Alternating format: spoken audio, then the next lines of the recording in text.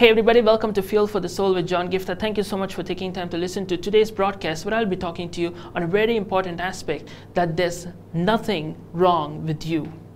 We live in a time and age when it's so easy for us to focus on the differences, focus on somebody else who's growing or going to new levels, looking at their talents, looking at their skills, looking at how far God has taken them, and think that maybe there's something wrong with me. Or maybe you are feeling rejected. Maybe people are not seeing the real gold on the inside of you and think that, oh my goodness, what is wrong with me? Why is it that there's no way I can see my real worth being shown to the world? Why aren't people appreciating? Why aren't people understanding my call? Why is everything so difficult for me? I want you to understand something very important here. Don't ever allow the enemy to make you think that there's something wrong with you. Even if there's so many other people on earth, God uniquely and made you for a purpose. I wore this shirt for a reason, to let you know that you are unique and you have a special plan God has assigned for you. God said in His word that He has fearfully and wonderfully made you. I want you to understand, in the Amplified version in Psalm 119:73, it says that God has cunningly fashioned you. What does that mean? That means if you take the pieces of a puzzle, if you take a particular puzzle, you will not be able to make sense from it. What is wrong with this? Is this puzzle even there? Is it wrong? What is going on? You won't be able to understand. If you take any other piece of the puzzle and try to fit, it won't. None of the, if there are 100 puzzles, okay, pieces in the puzzle, okay, none of the other puzzles except the ones that are supposed to connect with it will connect. If you try to bring any other puzzle into the picture, you're going to get disappointed because that's not going to fit in.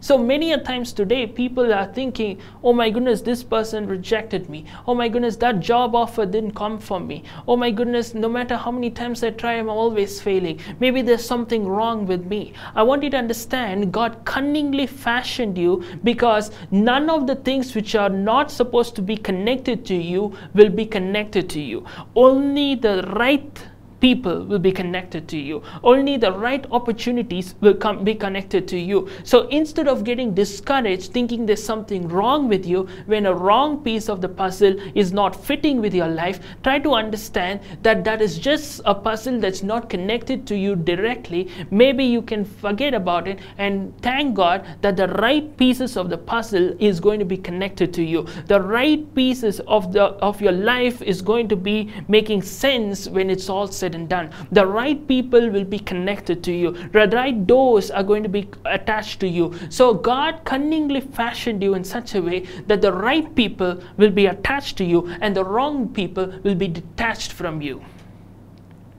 So don't cry or don't think there's something wrong with you when you see the wrong people being detached. Don't cry and think that you are good for nothing because the doors are not opening. Maybe they were never meant for you. It's not just about a good person. It's not just about a good door. It's not just about a good opportunity. It's about what is good for you or right for you. Only that is going to fit for you. That's how God cunningly fashioned you. So today I want you to think about this. Instead of thinking there's something wrong, think about it in this angle. Maybe God fashioned you in that way or cunningly made you in such and such a way so that the wrong people will be detached, so that the wrong pieces of your life, the wrong doors, the wrong opportunities, the wrong platforms are going to be erased, and then God will prepare the right piece to come and get connected with you. See, that's how puzzles work, right? When you take about any puzzle in the world, initially you won't be able to understand, make sense. But God has the big picture in mind. He knows when you try initially, some things may be disappointing, some things may not work. Maybe that's just not near your piece.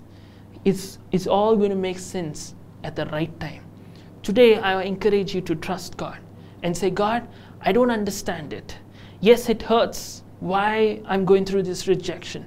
Yes, it hurts to see why I'm not seeing the progress. Yes, it hurts to see why the doors are not opening, why my promotion isn't coming, why the elevation is taking so much longer than I expected.